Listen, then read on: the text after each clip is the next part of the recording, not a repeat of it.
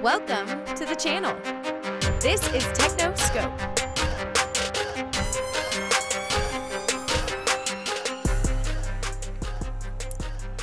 Welcome everybody to TechnoScope. This is the channel for all things tech and gaming hardware. Today I'm going to do a short tutorial. This is how to cause Discord to auto minimize when you first boot your computer, assuming that you want Discord to start automatically when you boot your computer. As you can see, it takes up a big chunk of real estate on my screen, and my screen is 49 inches in 4K. So if you have a 1080p smaller screen, I'm sure it dominates your screen even more so. What you're looking at is my very, very pitifully barren TechnoScope channel. But anyway, or server, I guess.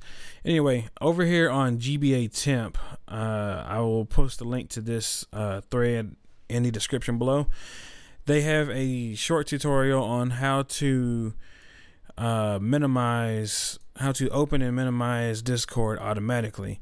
And I want to explain a little bit about what's going on. For those of you who are younger, don't remember the old Windows days and things, I will explain a little bit about what's going on here. So the short and simple how you do this is you go to this folder right here. Let me increase this so you can see this if you're happen to be on like a cell phone at 1080p or something. You go to this URL, or not URL, this you copy this and paste it into Windows Explorer. It will take you to this folder, which is called the startup folder. Now if you're older, you remember I think up to Windows 7, even Windows 8 might have even had this. But back in the day, from when I first started using computers till recently, there used to be a folder in your startup menu called startup, and any program that you would put in this folder would automatically start with the computer. Now they have the I forget what it is, the Windows config. You can get to it in Task Manager now. There's actually a tab for startup. But it used to be done through this folder here that used to be in your start menu, and you would just copy shortcuts to your programs in here, and anything that was in here would start automatically when Windows booted. So that's why we're working with this folder. So what they're saying, and for some reason, by the way, it doesn't show up. There's not actually a startup folder in Windows 10 anymore. Like, it's there, but it's not there. So I'm not sure. But basically what we're doing is we're creating what's called a batch file. And for those of you who don't know, a batch file is basically more or less a file that you enter commands in, just like you would from the command prompt. I know that's not used very much these days for most people. But back in the day, when, back in the DOS days, you did everything through the command prompt, and batch files were very, very popular. That's where batch files come from. You put all your commands in there, and what happens is when the batch file is run, you would automatically, it would automatically run each command from top to bottom. And here they have echo off, which means don't show what commands are being run. That's all that means. But basically, it runs this command, runs this command.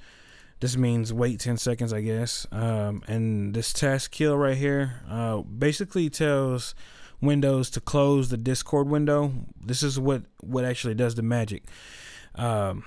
If Discord is set up the standard way on your computer, when you click the X to close the window, it doesn't actually close Discord. It just minimizes to the tray, and that's what this is taking advantage of. So what you're going to do is you're going to go to the start menu over here.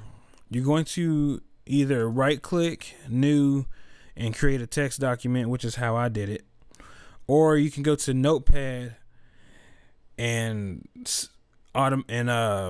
in Notepad you can save as, go to the startup folder and then name your file. But instead of naming it .txt, you want to name it .bat, which is for a batch file.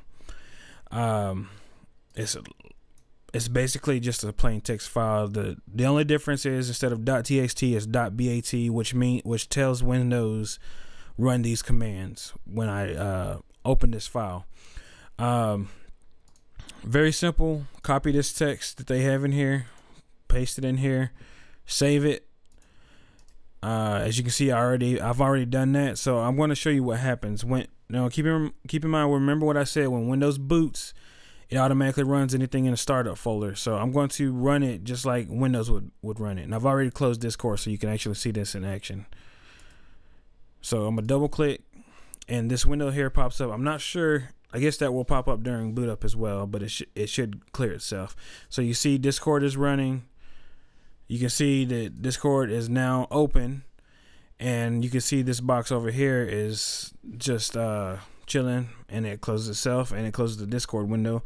And if you look down here in my attached tray, you'll notice that Discord is still there. So if you guys have any questions or anything, go ahead and leave those below. Any suggestions for the community, go ahead and leave those below as well. Hit the thumbs up, and I will see you in the next video. My name is Elemento, and this is TechnoScope.